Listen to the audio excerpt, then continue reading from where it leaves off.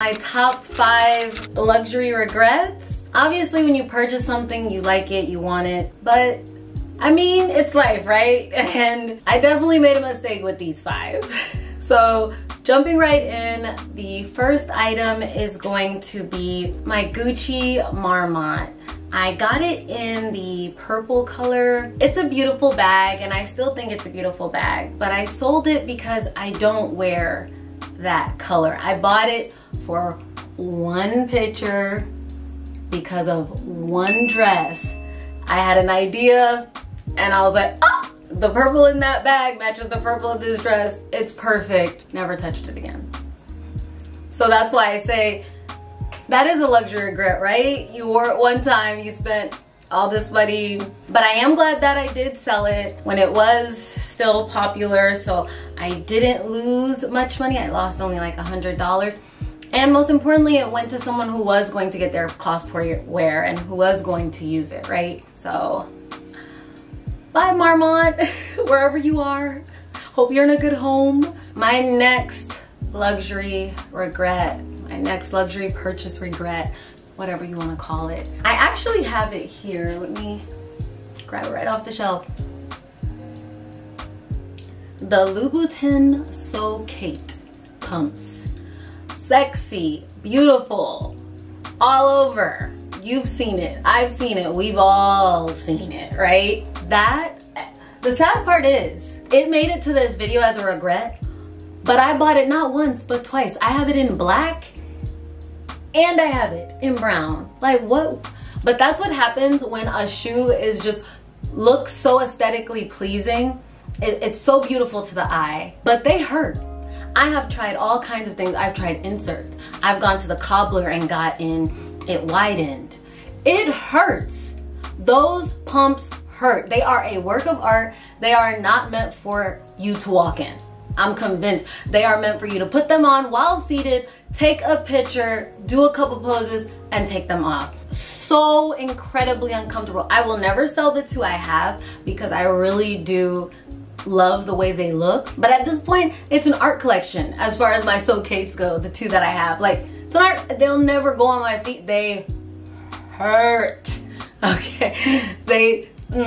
As you could tell, I'm very passionate about the fact that they are not comfortable. So if you're thinking about buying a pair of So Kates, have it in your mind, this is not a shoe that's going to be comfortable or even bearable for more than 15 minutes. As long as you're fine with that, of course I encourage you to get them. I love mine. But yeah, it's definitely a purchase regret. If I could get the money back that I spent, I know I'd sell them. There are much nicer, well, I won't say nicer, just as nice is a better way to put it. Yeah, just as nice heels that you can buy that are luxury that you can walk in. So, definitely was a purchase regret. Number 3 is going to be my Aquazzura Amazon heels. These were on such a crazy sale. I think, honestly, I guess I found them when they were no longer in style. They had, I know they were under $200 each. It was incredibly inexpensive. So I was like, well, I like the black ones. I like the blush ones too. And I ended up purchasing both of them. No one talks about how annoying they are to get on. You have to unlace the heel, like, you don't have to unlace, you have to like widen it because it's a lace-up shoe from your toe all the way up your ankle. It's all tie-up. They're so annoying to put on. They're not as bad to take off, but putting on, so I never reached for them because I knew I'd have to take my time, it would take me a while. So for me, that was a purchase regret. I know I bought 2 because of how inexpensive they were, because I didn't really need 2. But it would still be a regret even if I only got 1. Because like I just said, so time consuming to put these shoes on. I just never reached for them after that. Like I was like, you know what? They're just gonna stay there like the So Kates and look nice. But I did finally sell them on the real, so I hope those are also both of them are in a loving home. I did keep the pump version. I'll insert a picture. These are a bit better. I wanted to look at them. They're just as annoying, but I don't know. I wasn't ready to give them up. So I kept them. I kept them. So, and my best friend has the same ones. So if we ever want to take the time to match, I was like, you know, let me keep these just in case.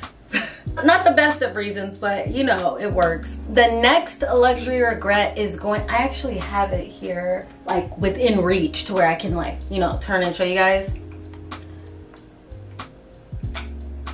Jay calls this the fishbowl. I have some mints in it because I was influenced, you guys. I was influenced by Instagram to purchase the Scott, I forgot what it's called, Scott trunk? What is it called? I think I wrote it. Oh, the LV Scott bag. Okay, it is called that, but I think I'm wrong. I don't think it's called that. But anyway, I was influenced by Instagram to purchase this. I saw everybody with their cute little twillies on it, using it as a bag. What a waste. First of all, opening it up when you, like, for the day-to-day is so annoying. Everyone can see right through your bag, so there's only so many things you're gonna be comfortably wanna display for the world. The size that I got is only going to fit so much. My phone's not going in here.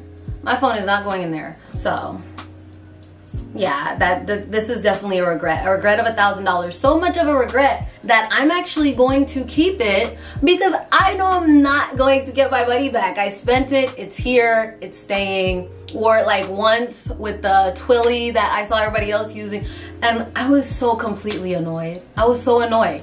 And it makes sense. It's not meant to be a bag. We tried to do this, IG makes us think we can do this cool girl thing and make it into a bag. It's not meant to be a bag. And sure enough, it's meant to sit on a counter, and it sits on my desk counter very nicely with no problems, but it's not functional, in my opinion, as a purse. So that was a regret on my part. Lesson learned, y'all. Lesson learned.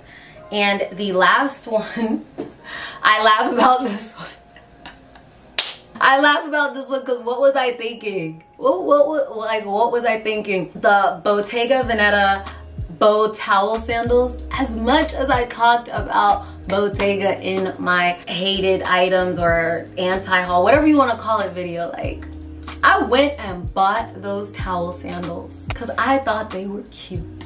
And I wanted to be trendy because Bottega is very, in my opinion, although it's a good brand, it's very trendy right now. You know, everybody's, whoa, Bottega! I have them right now on the Real for sale. Hopefully somebody purchases them. What was I thinking to have towels on my feet? They're literally the towel terry cloth material. I mean, if nobody purchases it from the Real, maybe I could just use them to wipe my tears.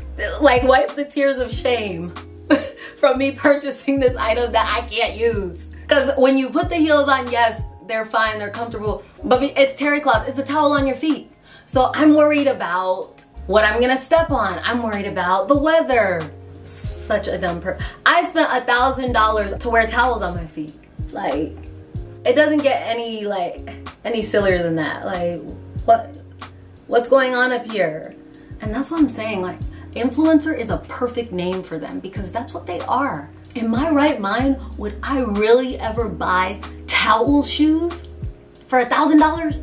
No, no, beautiful. I would not. I would not. I was influenced to buy them.